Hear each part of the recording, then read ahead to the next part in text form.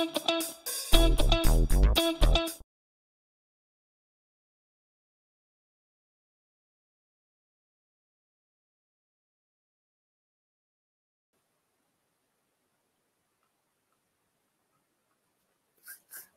everyone. Welcome to this session for Make Cassandra compatible, faster, and more reliable. I guess we're on time, so we can make a start. Can you hear me? Yes, we can. Thank you. So,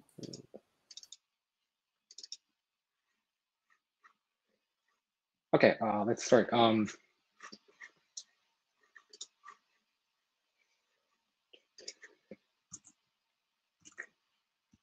Hello, everyone. I'm Hiroyuki Yamada, CTO at Scalar. So we're talking about our contributions to Apache Cassandra today. So I'm Hiroyuki, and then I love database systems, distributed systems. And then Yuji is the next speaker. He's going to introduce himself later on. So at Scalar, we've been doing a lot for Cassandra to make it at the next level. So we proposed a library called scalability that makes Cassandra ACID compliant. And then we proposed and then implemented the GroupCommitLogSync to make it faster. And then we've been doing lots of Jepsen testing for lighter transactions to make it more reliable. So this talk, we're going to talk one by one and explaining about why we're doing this and then what we do. So first, ACID transactions on Cassandra with scalability. So most of you don't know scalability. So scalability is a universal transaction manager written in Java that makes a non-ACID compliant database ACID compliant. And then Cassandra is the first supported database. So architecture of scalability is like a layered architecture inspired by Deuteronomy. So there is a universal transaction manager on the top, and then there is a storage abstraction layer underneath. And then that kind of abstracts the storage-specific implementations. And then for Cassandra, there's a Cassandra adapter that implements the storage abstraction. And then that uses a DataStax Java driver to talk with Cassandra. So from Cassandra's perspective, it doesn't even know if it's doing transactions or not. And all the tricks are done by scalability. So why we're doing this kind of transactions with Cassandra, even though Cassandra doesn't support transactions by itself, and then why we're doing this with scalability instead of actually updating Cassandra itself. So for the first question, as you know, ACID is a kind of must-have feature in some mission-critical applications. And Cassandra used to be more like the scalable database for web applications, web services, but it has been getting widely used for enterprise or mission-critical applications.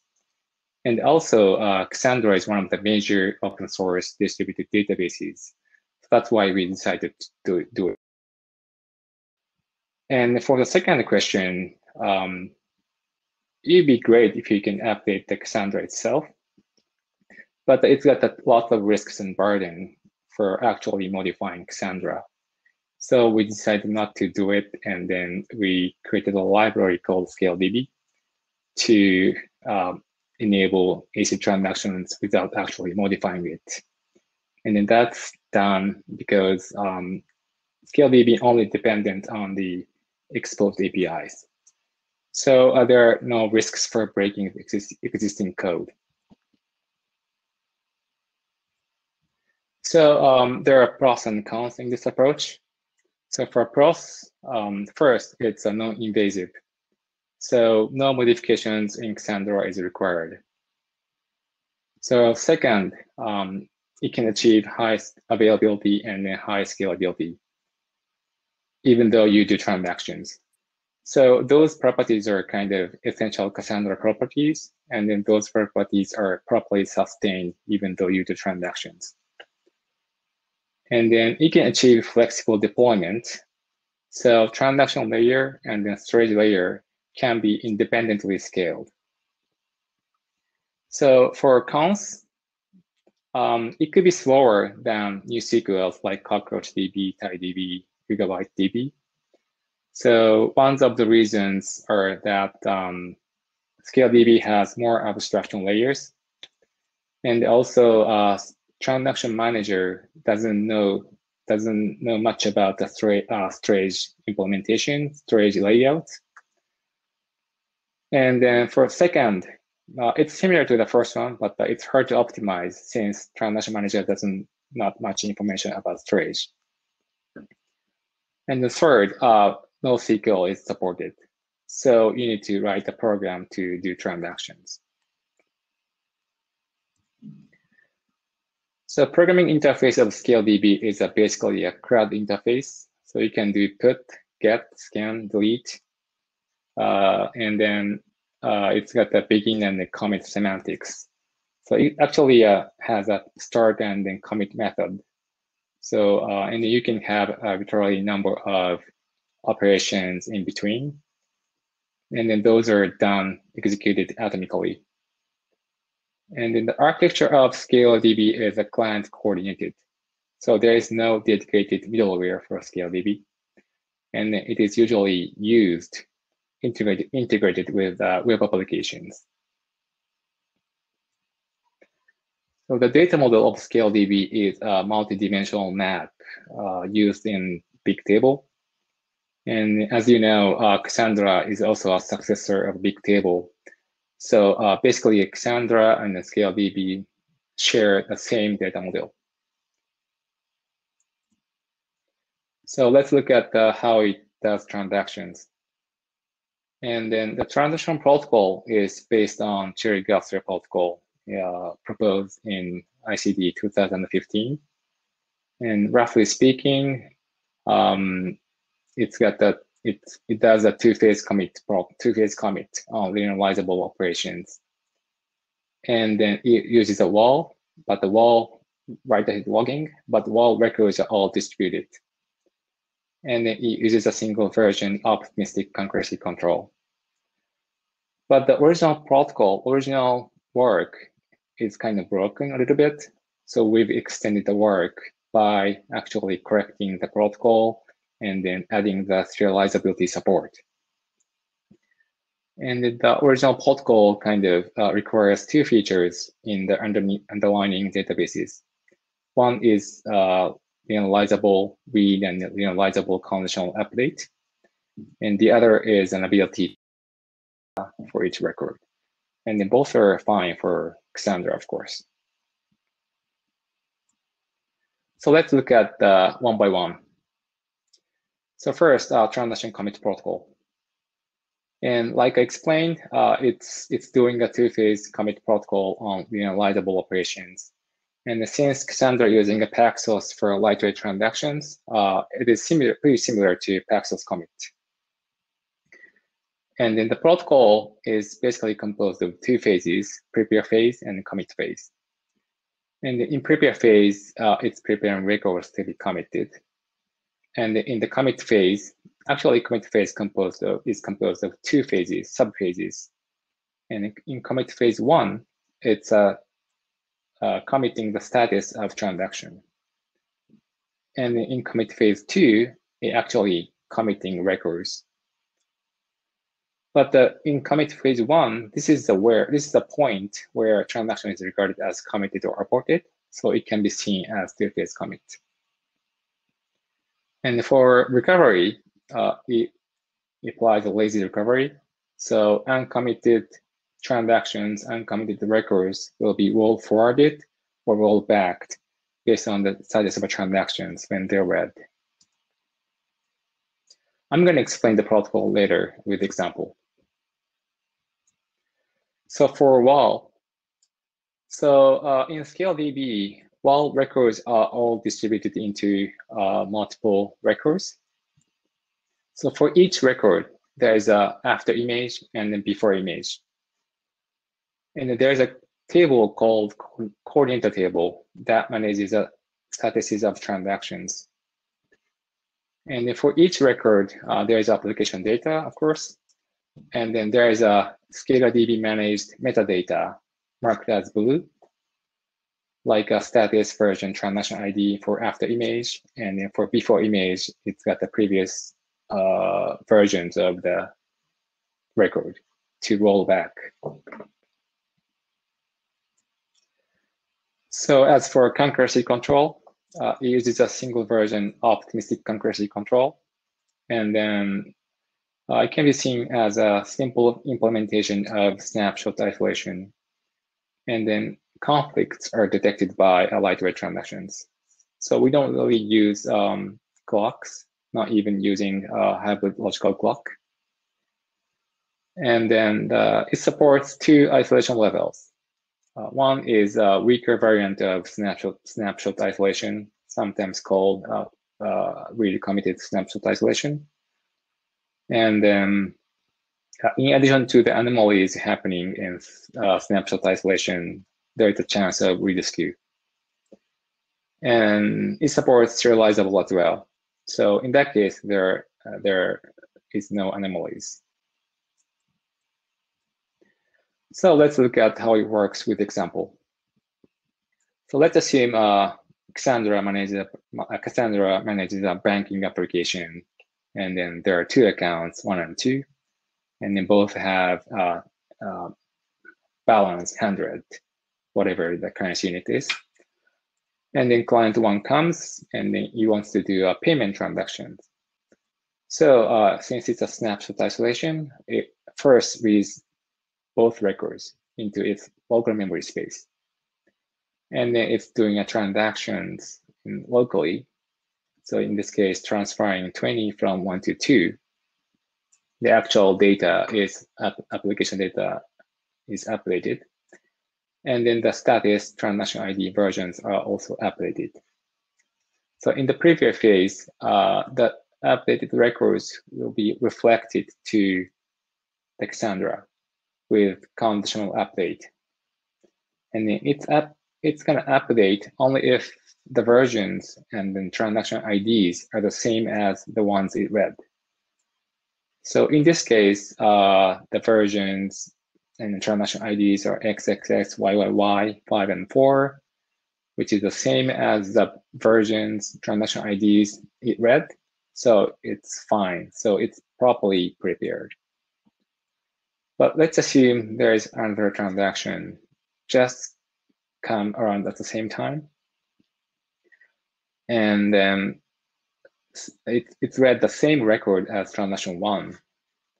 And it does the similar transaction transferring 10 from 1 to 2.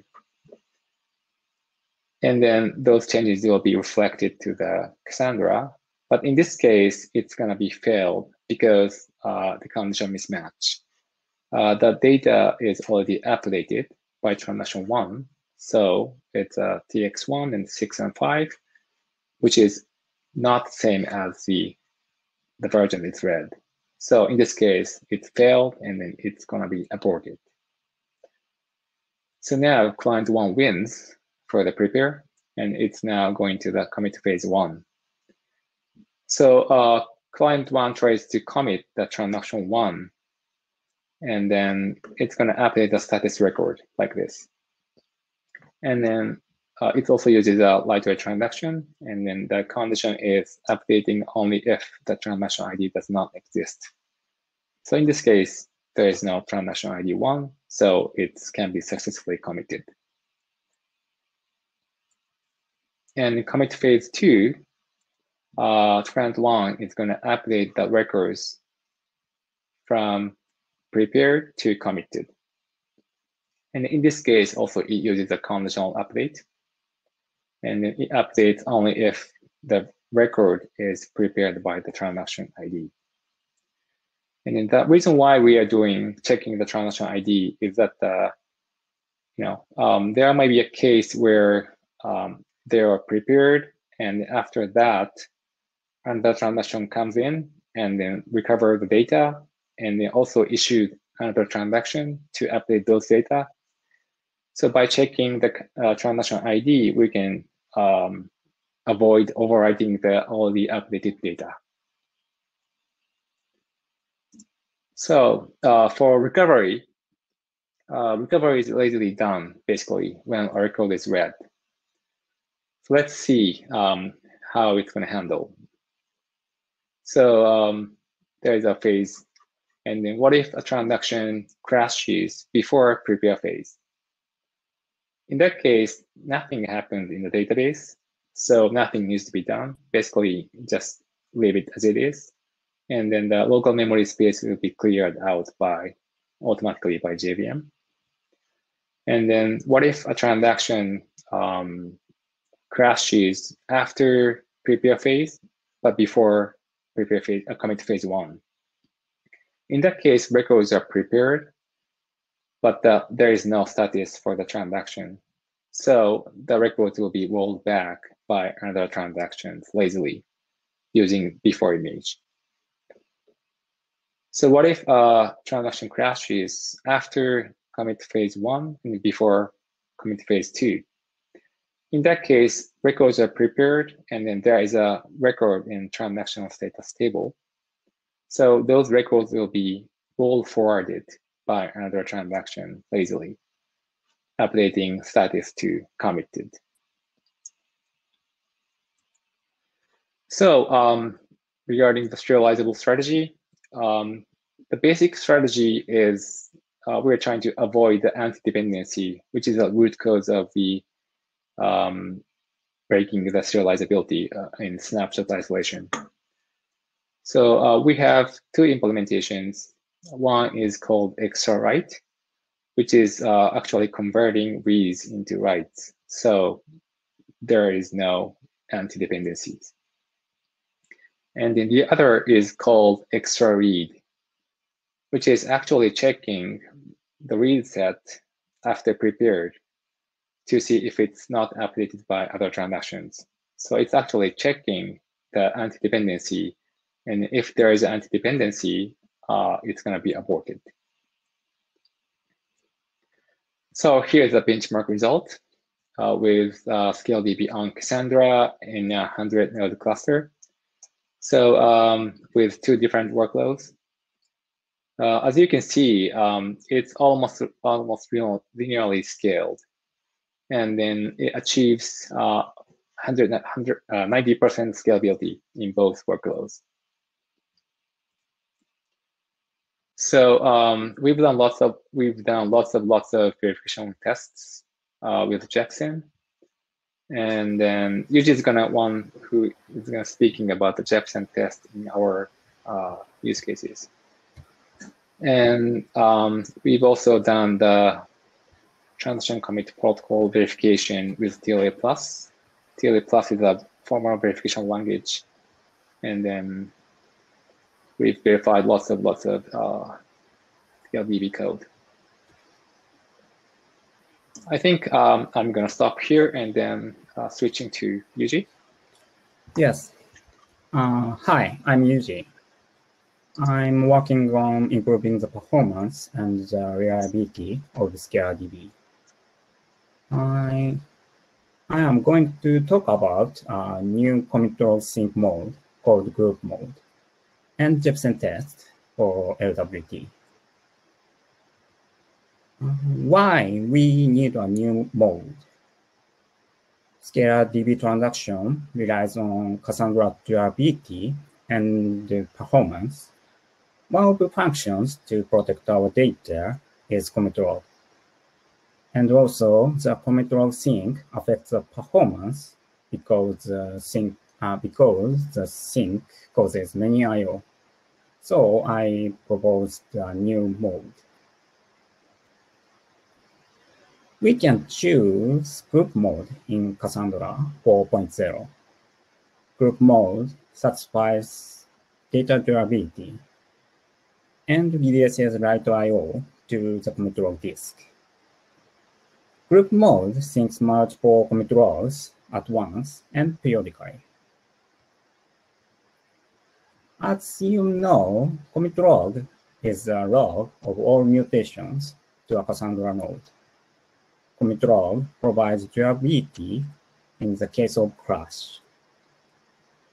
All writes applies mutations to the mem table and appends commit logs to the disk. After a crash happens, the node recovers the data from the commit logs because all data on the mem table have been gone. Commit logs sync mode is how to sync the commit logs to the disk. I would like to introduce the existing modes before the detail of group mode. We can choose the two modes, which are periodic and batch. The default mode is periodic. This mode syncs commit logs to the disk periodically. It's an asynchronous sync, not to wait for the completion of the commit log sync. This mode can minimize the number of I/O because it syncs multiple commit logs at once at that point. The diagram shows 5 commit logs can be synced at once. However, it is possible to lose some commit logs when crash in this mode. Appended commit logs after the last sync point are not persisted, and this mode responds with arc immediately, regardless whether the commit logs are synced or not. The second mode is batch. Batch mode syncs commit logs immediately. It's synchronous sync, so the arc means the writes have been persisted. If a crash happens, they can be recovered from the commit logs. The data durability is satisfied by this mode. However, a lot of I/Os might degrade the throughput.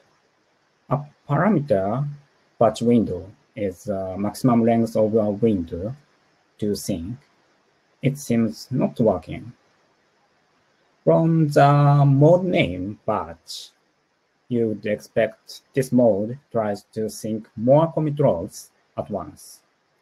But batch mode syncs only few commit logs which are requested concurrently at that sync point. That's why many small I/O are requested to the commit log disk. I summarize the issues of the existing modes. First, periodic mode might lose commit logs. Second, batch mode increases a lot of small I/O. To store critical data, we cannot choose periodic mode due to the lack of durability. In fact, we recommend batch mode for scalability. However, we have a concern about the throughput degradation by increasing I/O in batch mode. So I propose a new sync mode. Group mode syncs commit logs at once and periodically, like periodic mode. Like batch mode, it's synchronous sync, which responds after syncing the commit logs, does not return the arc immediately. Group mode achieves both durability and reducing I/O by grouping commit log sync. The diagram shows the first commit log is synced at the first sync point. After the sync, the write is completed. The last 4 commit logs are synced at once at the next sync point. After the sync, the 4 writes are completed.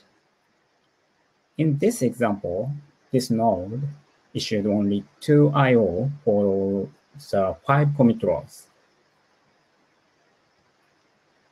I evaluated the performance of 3-node cluster with slow disks, which are 200 IOPS, like hard disk drive. I configured the interval time to sync the commit rows, 10 milliseconds and 15 milliseconds for group mode. The left graph shows the throughput, which is the number of update operations per second. In batch mode, the throughputs of 2 milliseconds and 10 milliseconds batch window are the same. Group mode looks a bit better than batch mode. Between 10 and 32 threads, the throughput of group mode is better than that of batch mode, up to 75%. The latency is also better than that of batch mode for lower throughput. With LWT, many commit rows are issued to update not only the user table, but also the Paxos table. Without LWT, the latency of batch mode is better than that of group mode in 100 ops. That's because few commit rows are issued and batch mode does not have to wait for a sync point. When to use group mode? It's when durability is important. In the case where we cannot lose critical data, even if all nodes are down unexpectedly. And when the disk IOPS is lower than the request arrival rate, the throughput degradation can be avoided by decreasing I/O. In my evaluation, it's when the number of threads is between 8 and 32. We can choose batch mode to make each latency low with a faster disk. Batch mode can group as many commit rows as group mode in high concurrency. Each latency is lower by returning the arc immediately. My next topic is Jepsen test for LWT.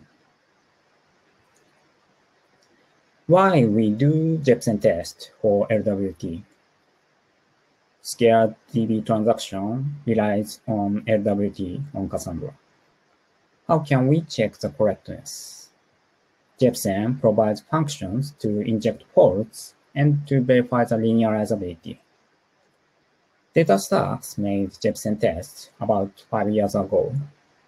However, it has not been maintained. That's why I made Jepsen test for LWT. Our test is based on DataStax test. It has LWT, batch, set, map, and counter test with various faults, which are network faults, node crash, clock drift, and node joining. I will introduce our contributions to Jepsen testing for Cassandra. First, we replaced Cassaforte with Area as closure wrapper for Cassandra. That's because Cassaforte has not been maintained. I faced on some bugs about getting results on the Cassandra driver. Second, we reload tests with the latest Jepsen. The previous LWT test failed due to out of memory to check the long logs. But new Jepsen can check the logs by dividing the test to some parts.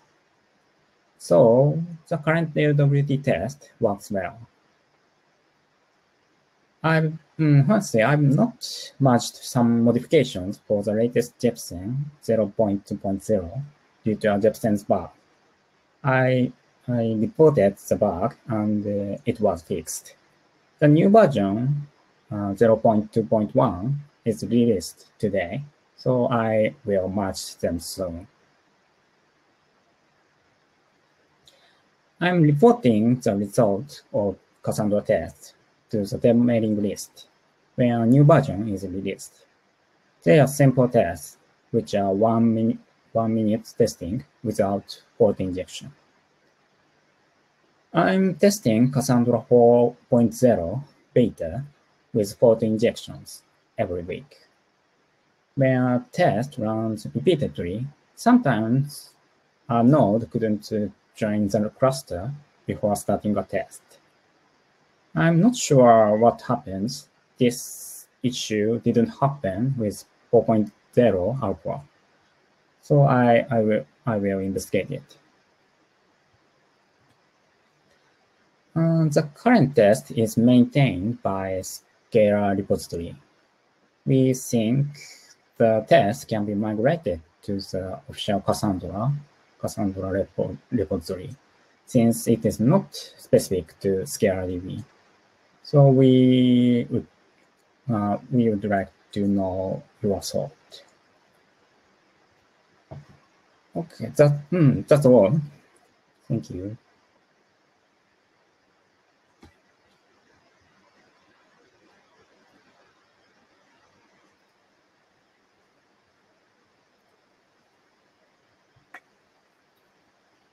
All right. Thank you, Hiroyuki and Yuji, for that presentation. Just throw it out to the floor now. If there are any questions, please drop them into the chat channel.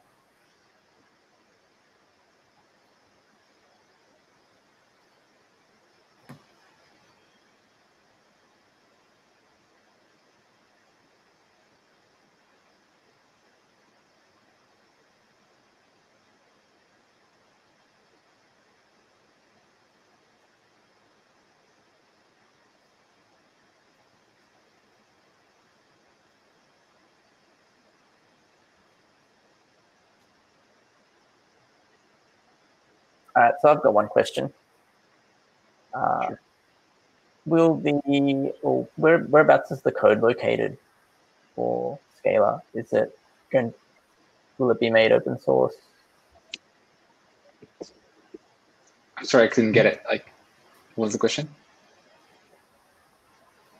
Whereabouts is the code located for Scala?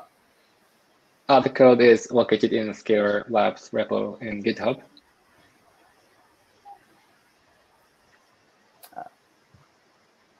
Cool. And there are instructions to build and compile it, and run it and plug it in. Right. Yeah, like we have a getting started document, we have a design document, and then yeah. So basically, you can start like after this. Fantastic. Yeah, and we have also Stack Overflow tags, so that if you have any questions, you can feel free to ask.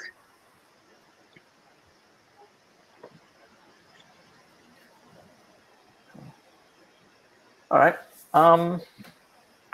Well, I think we'll wind the session up here then. So thank you again, Hiroyuki and Yuji, for an excellent presentation, and thank you for everyone else that presented as well today. Had some really interesting presentations. So yeah, thanks again, everyone. Thank you very much. Thank you.